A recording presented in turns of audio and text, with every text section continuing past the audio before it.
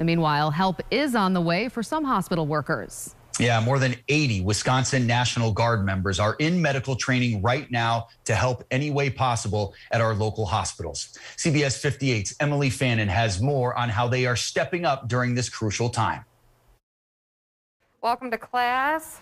It's back to school for these Wisconsin National Guard members who received hours of medical training at Madison College to tackle the ongoing pandemic. The Guard teamed up with Madison College School of Nursing program to provide a crash course on how to become a certified nursing assistant. So I'm just going to get you even a little bit higher for me.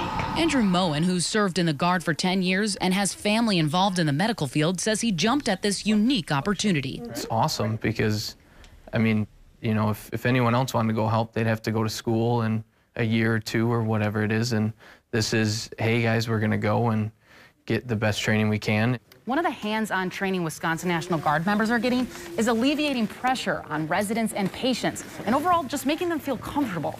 More than 80 Guard members got hands-on experience to help hospitals and long-term care facilities discharge patients that no longer need care and can go home.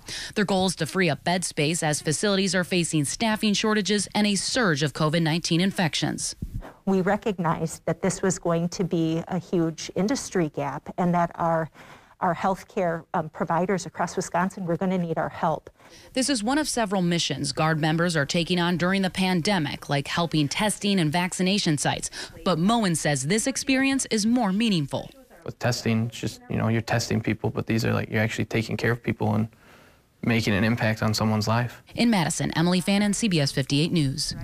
And by the end of the month, Madison College is also expected to train an additional 80 Guard members to eventually have about 200 deployed across the state.